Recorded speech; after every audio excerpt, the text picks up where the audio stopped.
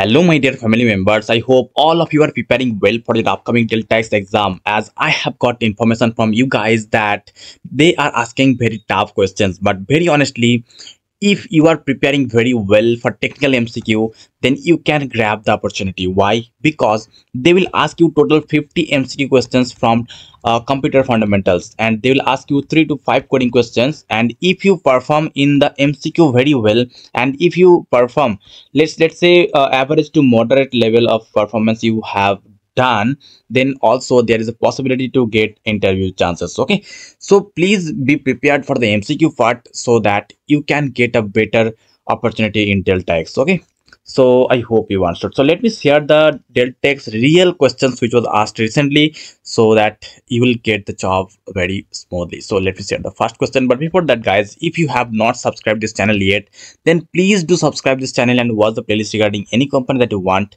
and let me know if you need any help. Okay, so let me share the first question, that is this: what is the time complexity of the following function? As you can see, this function containing array and target, these are the two values as argument they have used, and one for loop is used, and it is going up to 0 to the length of that array. Okay, and it is checking one thing constantly, one thing, that is if array I is equal to the target value or not. Okay, so if they are targeting, just after seeing these three equal, what comes in your mind? That is, this program is written in JavaScript. Okay, so as one question arises in my mind, that is, what's the difference between double equal and triple equal? So please give the answer in the comment section. This is a very good interview question, so please give the answer in the comment section.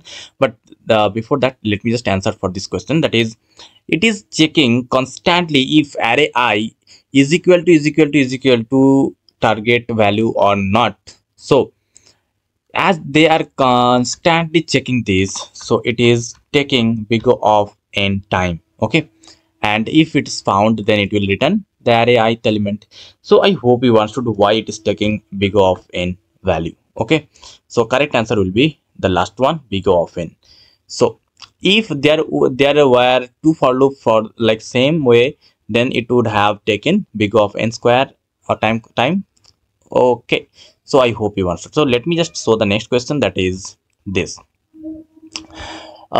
gives the output of the code below. So this is the code given: int x is equal to 10, float y is equal to 10.0. If x is equal to y, then print this, and if not, then print these are not equal. So please pause the video and try to give the answer in the comment section. And okay, I hope you have paused, so let me give you the answer. So this is written in C, right? So what happens in C when we write int x is equal to 10 and float y is equal to 10.0?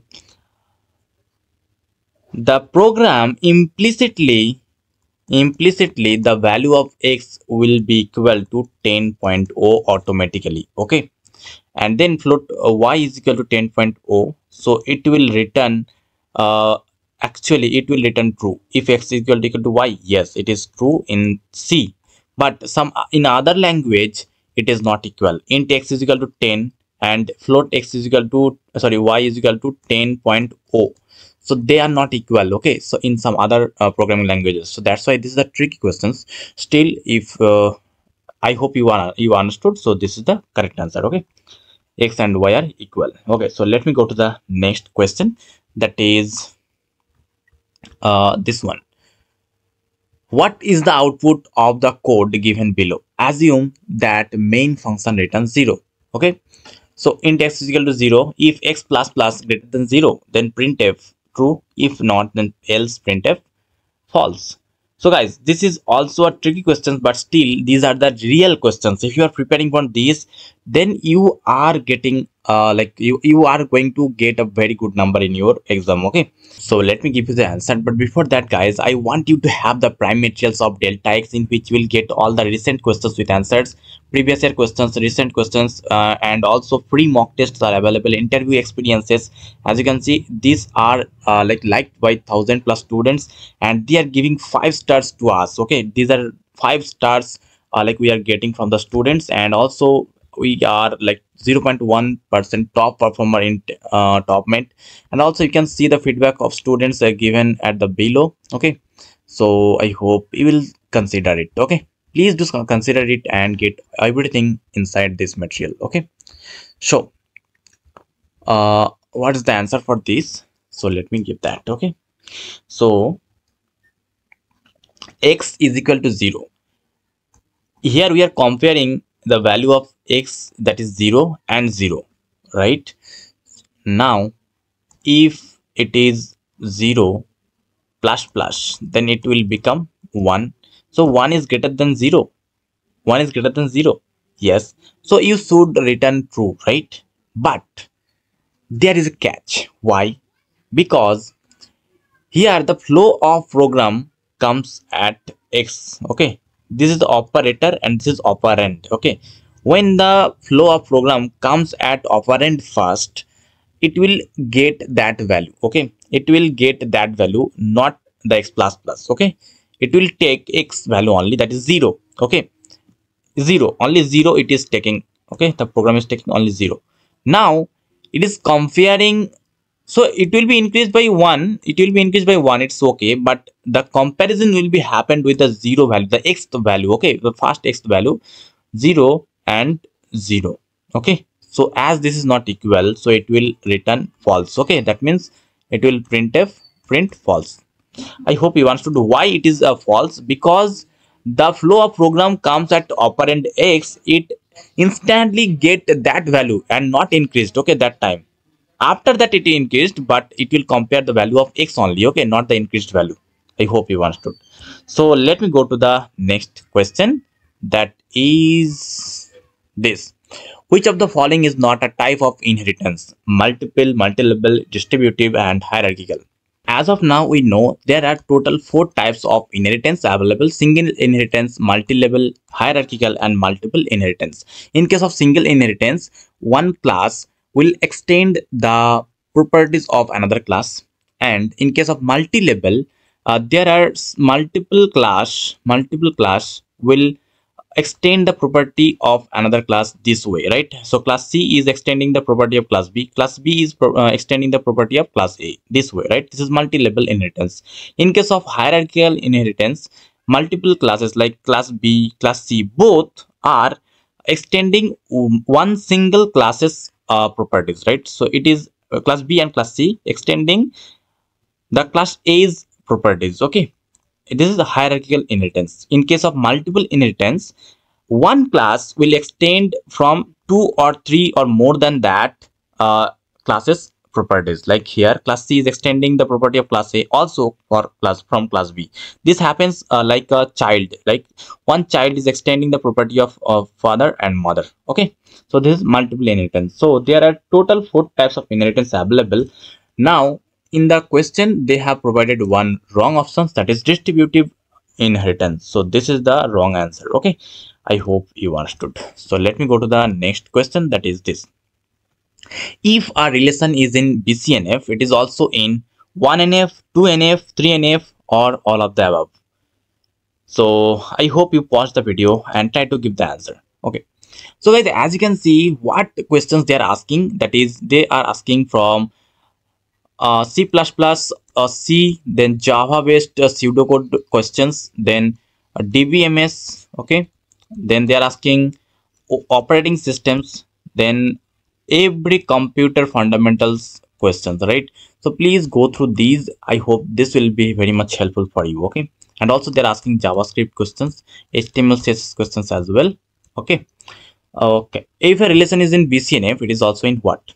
So in case of 2NF, it is like 2NF mates the characteristics of 1NF. Okay, it removes partial dependencies, right? And for 3NF, it mates the characteristics of 2NF, and also it removes the transitive dependencies, right? And BCNF is the advanced version of 3NF. Boy's code normal form is advancement of 3NF, and it contains everyone's character, right? everyone's character. So that's why the correct answer will be all of the above. Okay, so I hope you understood. So let me go to the next question, that is this: the average depth of a binary search tree is what? Guys, so without going too deep, let me give you the answer, that is big of log n. In case of binary search, what we see, that is, let's say 2 4 6 8 10 12. Okay, so if this is the array, what we have seen in binary search, that is, let's say we are finding for 8. Okay, so it will at first find the mid value. Okay, it will at first find the mid value if the target value is equal to the mid value or not. Okay, if not then it will check the left, and also it will check if the target value is lesser than the mid value or greater than the mid value. According to that, it will check that for the first half or the second half, right? So this way it will keep checking. So in that case also, big O of log n, we have seen that time complexity, but here in the same way it will take the average depth of binary search will be big O of log n. Okay, so I hope you understood. Let me go to the next question, that is this: with SQL, how can you insert a new record into the persons table? I'm going to give you one quick question for you. Just wait and watch till the end. Okay. So in this case, insert the values Jimmy Jackson into persons. Is this correct answer? No, right? This is not a correct syntax for inserting a value into a table, right? Insert Jimmy Jackson into persons. This is also a wrong approach, but here it is correct. Okay, insert into persons values these. Okay, why it is correct? Because the correct syntax of inserting a value is like insert, this is the keyword, into, this is also a keyword, then the table name, then the keyword values you have to use, and then enter the values. Okay, so this is the correct syntax you have to use for inserting any value inside the any table. Okay, so I hope you understood. Let me go to the next question, guys. Again, I'm requesting you to please do subscribe this channel, and if you want, then have the prime materials of any company that you want, like TCS, PwC, HCL, DeltaX, Zoho, and Mahindra Rise, Vartusha, Infosys, then Goldman Sachs, Deloitte, LTI, Wipro, Capgemini, Cognizant, TCS, Tech Mahindra, Accenture. Also, they have started their hiring, right? Like Accenture, TCS, Cognizant, Capgemini, then Wipro, they have DeltaX, they have started their hirings. So please go through these questions. It will be very much helpful for your upcoming drives, right? So the link will be given in the description box. Please go through that and get the opportunity. Okay, so let me just okay, so let me show the question, that is this: which of the following can be used to get the remainder when an integer a is divided by integer b?